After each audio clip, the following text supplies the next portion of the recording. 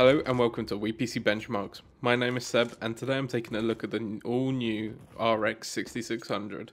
The new card has just been revealed by AMD and thanks to them for providing us with this card early for us to be able to benchmark it. This is a 6th GPU from the 6000 series and is the least powerful of them, but hopefully fairly affordable, with no mention of the supply of them.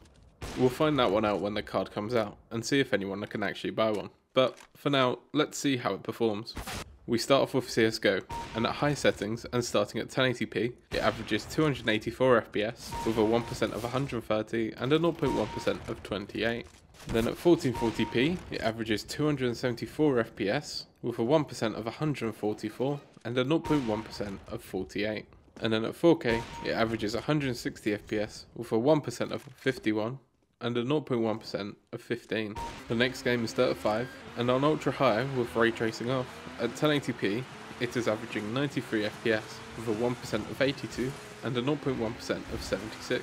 Then at 1440p it is averaging 71 FPS with a 1% of 64 and a 0.1% of 60. And then at 4K it averages 44 FPS with a 1% of 48 and a 0.1% of 37. Turning on ray tracing, and now at 1080p the game is averaging 76 FPS with a 1% of 67 and a 0.1% of 58. And at 1440p it is averaging 58 FPS with a 1% of 51 and a 0.1% of 46.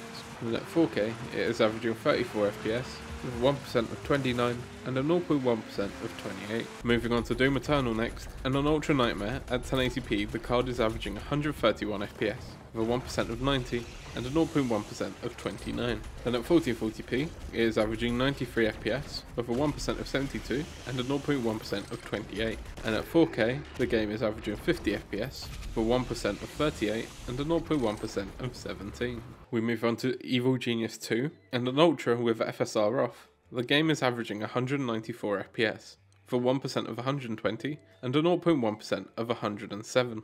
Then turning on FSR, and at Ultra Quality the game is averaging 251 FPS for 1% of 144 and a 0.1% of 127. Now with FSR Quality, and it is averaging 287 FPS with a 1% of 145 and a 0.1% of 128. Onto Balanced, and it is averaging 312 FPS for 1% of 141 and a 0.1% of 113. Moving up to Performance, and the card is averaging 349 FPS with a 1% of 147 and a 0.1% of 125. Moving up to 1440p, and without FSR, it is averaging 128 FPS with a 1% of 103 and a 0.1% of 88. Then on FSR Ultra Quality, it is averaging 173 FPS with a 1% of 129 and a 0.1% of 96. Then at Quality, it is averaging 201 FPS with a 1% of 137 and a 0.1% of 116. Moving on to Balanced, and it is averaging 228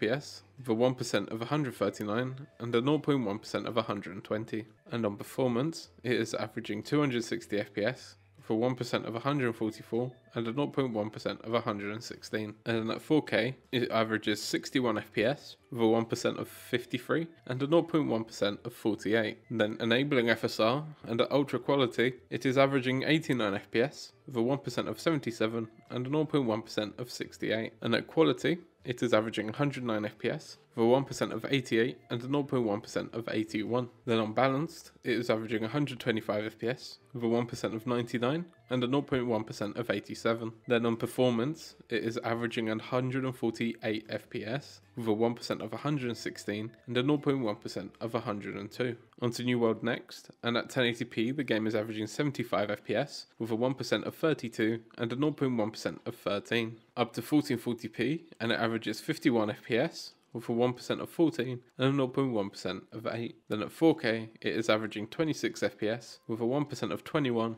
and a 0.1% of 14. Rainbow Six Siege is next, and at 1080p, it is averaging 260 FPS with a 1% of 199 and a 0.1% of 160. At 1440p, it is averaging 161 FPS with a 1% of 130 and a 0.1% of 120. Up to 4K, and it is averaging 81 FPS with a 1% of 64 and a 0.1% of 63. Moving on to Resident Evil Village, and at 1080p it is averaging 184 FPS with a 1% of 88 and a 0.1% of 75. Turning on FSR, and at ultra quality, it is averaging 209 FPS, with a 1% of 80 and a 0.1% of 68. Up to quality, and it is averaging 223 FPS, for 1% of 81 and a 0.1% of 67.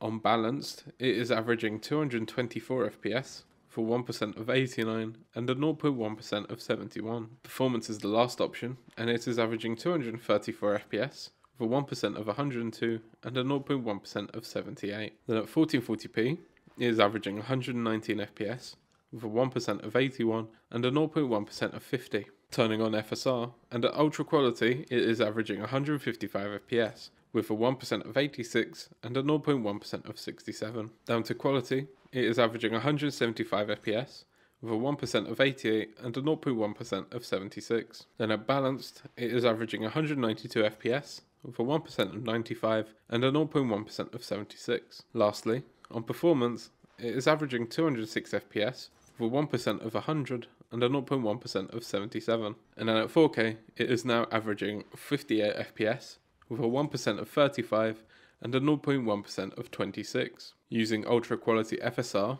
it is now averaging 82 FPS, with a 1% of 58 and a 0.1% of 46. Then on quality FSR, it is averaging 98 FPS, with a 1% of 69 and a 0.1% of 49. And then on balanced, it is averaging 112 FPS, with a 1% of 77 and a 0.1% of 66. And finally, on performance, it is averaging 131 FPS, with a 1% of 80 and a 0.1% of 67. We also tested it with ray tracing on, and at 1080p, it is averaging 56 FPS, with a 1% of 42 and a 0.1% of 27.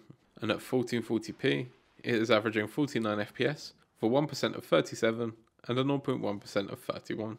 Up to 4K, and it is averaging 34 FPS, with a 1% of 27 and a 0.1% of 22. We move on to Shadow of the Tomb Raider, and at 1080p, it is averaging 111 FPS, with a 1% of 90 and a 0.1% of 85. Then at 1440p, it is averaging 73 FPS, with a 1% of 63 and a 0.1% of 59. And at 4K, it is averaging 38 FPS, with a 1% of 34 and a 0.1% of 32. And then turning on ray tracing, the game is averaging 33 FPS, with a 1% of 25 and a 0.1% of 23. Then at 1440p, it is averaging 23 FPS, with a 1% of 17 and a 0.1% of 17 as well. And at 4K, it is averaging 9 FPS, with a 1% of 7 and a 0.1% of 6. And lastly, we move to Warzone, and at 1080p, it is averaging 153 FPS, with a 1% of 114 and a 0.1% of 31. Then at 1440p, it is averaging 103 FPS, with a 1% of 34 and a 0.1% of 19. And at 4K, it is averaging 61 FPS, with a 1% of 35 and a 0.1% of 11. So there you have it, the RX 6600 benchmark. It is a fairly competent card, definitely aimed at 1080p gaming, but for sure able to reach much higher in some titles. So I hope you enjoyed the video, please like and subscribe, and I'll see you in the next one.